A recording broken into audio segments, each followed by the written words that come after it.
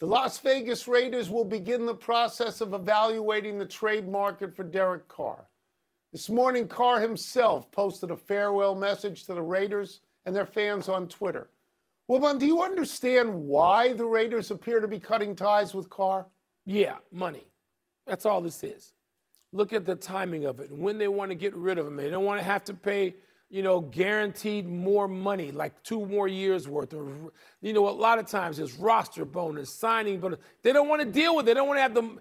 The Raiders are poor relative to other NFL teams, even with that new stadium, Tony. They just are.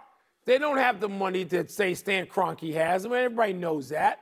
And so the Raiders don't want to pay him that money, and they'll get a guy on a rookie contract that can pay a whole lot less. They can see if they can build around somebody while he's on said rookie contract and maybe stay in contention that way.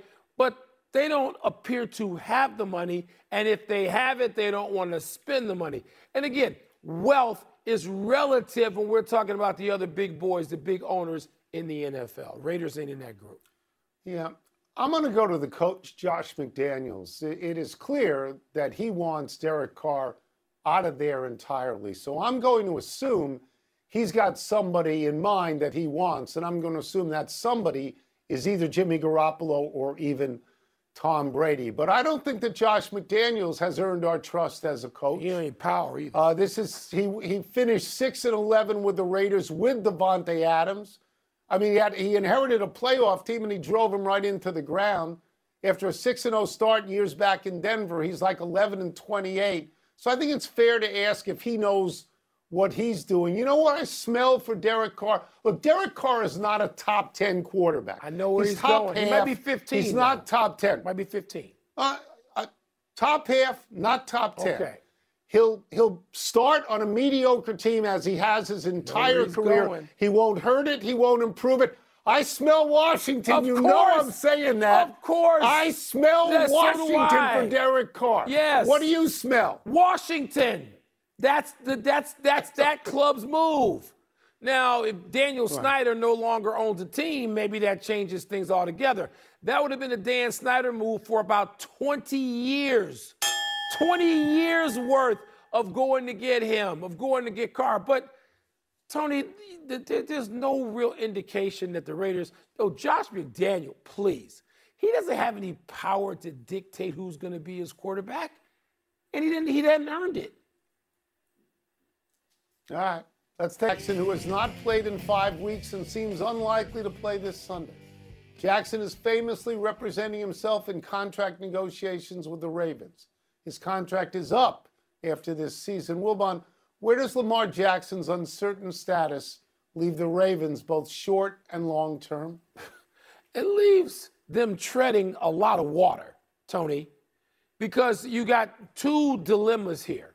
One, you don't know what he's willing to give, and if he's willing to give the way he did in those first 3 seasons when he was the MVP, one of them, he's just 25 years old. You don't know what he's willing to give you if he's not signed. Is he unhappy? Is he going to get out there and risk life and limb? And then you've got the, when he does risk limb, it's too often. No one except Justin Fields, who's a pup, no one has been hit more, contact hits they call it, than Lamar Jackson.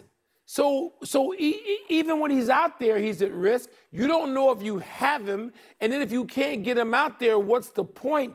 The Ravens are in a predicament here, Tony. They need this guy to win. They've built everything around him specifically. And now you can't get him out there. You don't know if he's willing or ready to play physically and emotionally. What does all that mean? No, I'm with you. He's a great player. He is. There's 25 teams in the league will throw their quarterbacks out if they can get this guy. He's an MVP player.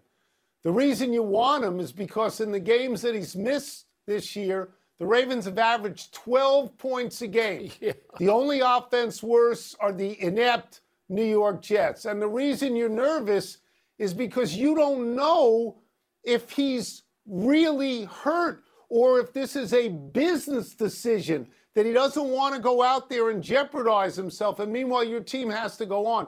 John Harbaugh says all the time, we want him, we want him, we want him. Well, I'll tell you this, Mike, and I'm not sure he should be his own agent, but that's a different story. Kyler Murray got paid and Dak Prescott got paid, and they ought to pay this guy. He's a rare talent, Mike. I blame the Ravens for this. I do. I blame the Ravens more than I blame Lamar. Well, Tony, look, and even if now they franchise him and don't reach an agreement, he's unhappy long term, is he going to be unhappy? We saw this play out in Washington with a guy who went to Minneapolis ultimately, and they haven't had a quarterback since with Kirk Cousins. So, Mike, that's a lose-lose. Yeah, a franchise thing is a lose-lose. At quarterback. It is. It is. Sean Payton may